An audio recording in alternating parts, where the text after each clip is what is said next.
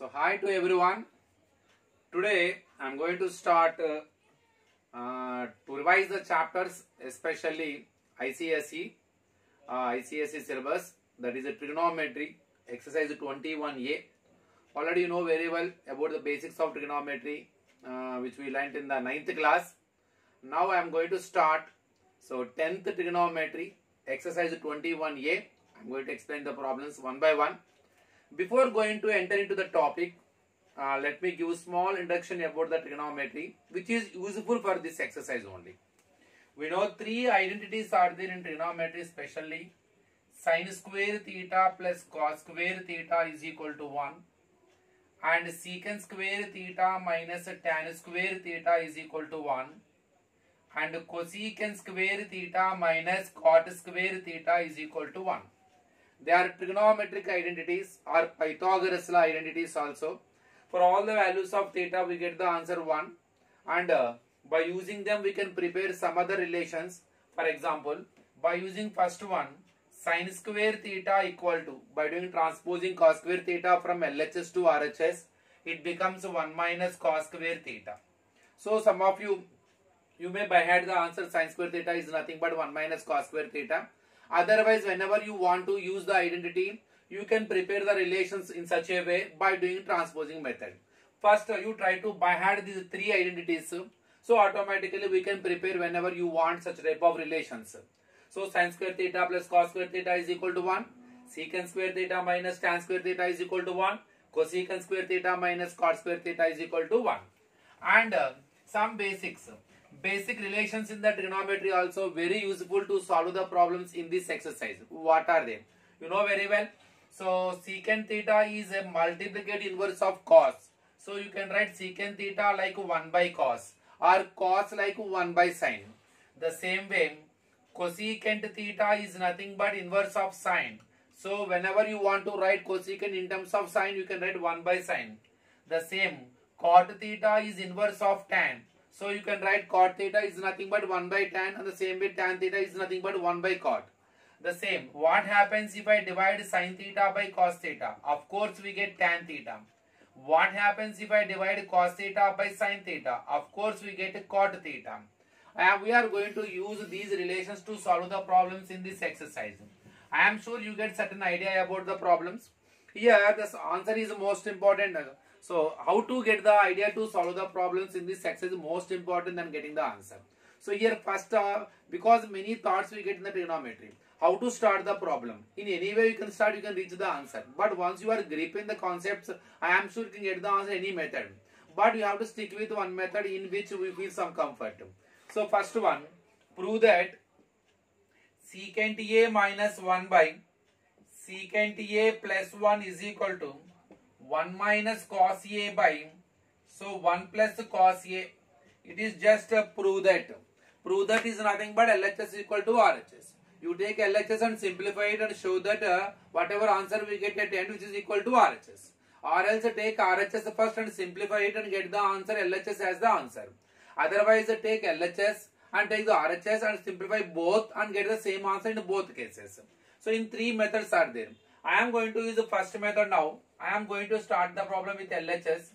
That is secant A minus 1 by secant A plus 1. So how to start the problem? How to get the thought? Simple. Compulsory our required is the RHS. So to get the RHS, how to start the problem? Our thoughts around the RHS only.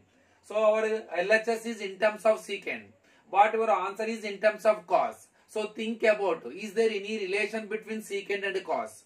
And can you convert secant A in terms of cos if it is possible? Of course, because secant A is nothing but secant A is inverse of cos. So secant is multiplicative inverse of cos. So inverse of means 1 by. Inverse of A means 1 by A. The same way inverse of cos means 1 by cos. So in the place of secant you can write 1 by cos A minus 1 by cos A plus 1. Simple, do LCM. So you know how to divide, how to subtract the fractions by doing LCM. The LCM is cos A. Cos A divides cos A 1 time, 1 ones are 1. 1 divides cos A times cos A ones are cos A by same cos A again. Both are same. When the denominator equal to LCM, take the numerator as it is, and 1 divides cos A. cos A times cos A, ones are cos A. Both LCMs are cancelled. So whatever you got 1 minus cos A by 1 plus cos A. So that is your RHS. Simple problem only. Depends on A inverse. So secant A is nothing but inverse of cos. It's simple starter. So to very easy. Once in trigonometry you can handle any problem when you are perfect in the identities and relations and concepts. Now second question. Same model. You can do it. 1 plus sin A by 1 minus sin A is equal to cosecant A plus 1 by cosecant A minus 1. Same model. So take the LHS and get the answer which is equal to RHS. How to it is? Simple. Let us start with LHS first. 1 plus sin A by 1 minus sin A. But our required is in terms of cosecant. But our LHS is in terms of sine. Our prime duty is how to convert sine in terms of cosecant. If it is possible. Yes, it is possible. There is a relation between sine and cosecant. What is it? Sine is inverse of cosecant as well as cosecant is inverse of sine. So sine is inverse of cosecant means you can get 1 by cosecant. So replace it. 1 plus 1 by cosecant A plus 1 minus 1 by cosecant A. Just do LCM by adding and subtracting. The LCM is very simple. Cosecant A. 1 divides cosecant A times cosecant A. Ones are cosecant A. And cosecant A divides cosecant A 1 time. 1 ones are 1. Same. The LCM is cosecant A. 1 divides cosecant A times cosecant A. Ones are cosecant A. Minus 1. Both are same. So whatever we left, whatever we have at last, that is only required. So cosecant A plus 1 by cosecant A minus 1. Very simple question. So simple start. There is no much confusion. There is no much concept also. Just when you are perfect in the inverse trigonometric ratios, very simple. Let us go for third one. 1 by tan A plus cot A. Tan A plus cot A is equal to cos A into sin A. Cos A into sin A. Let us see now. Little bit depth. Some interesting concept involved in this problem, not like other first one, second one. So just first take LHS first. 1 by tan A plus cot A. Simple. And how to start the problem? How to get first idea? First simple, very simple. According to the RHS, according to the required, we have to think about the relations. Our required is very simple. In the RHS we have cos and sine. But our LHS is in terms of tan and cot. So better to get idea to write tan and cot in terms of cos and sine if it is possible. Of course, tan theta or tan A is nothing but sin A by cos. When you divide sine by cos, we get tan. Because sine is nothing but opposite side by hypotenuse. Cos is nothing but adjacent side by hypotenuse. Hypotenuse cancel. So perpendicular by adjacent with base. Perpendicular by base. Perpendicular by base is nothing but tan. That's why sine by cos is nothing but tan. Cot is inverse of tan. So cot is inverse of tan means automatically cot A is nothing but cos A by sin A. Now let us do substitution. 1 by tan A is nothing but sin A by cos A. Cot A is nothing but cos A by sin A. Just do LCM. 1 by, the LCM is cos A into sin A. So cos A divides your LCM by sin A times.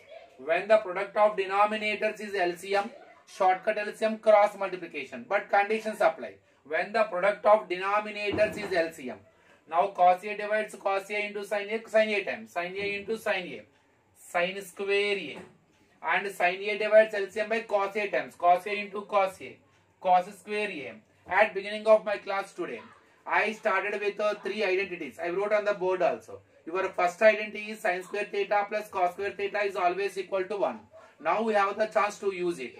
Because your numerator here, sin square A plus cos square A, it is in the form of an identity which gives always 1. Replace it.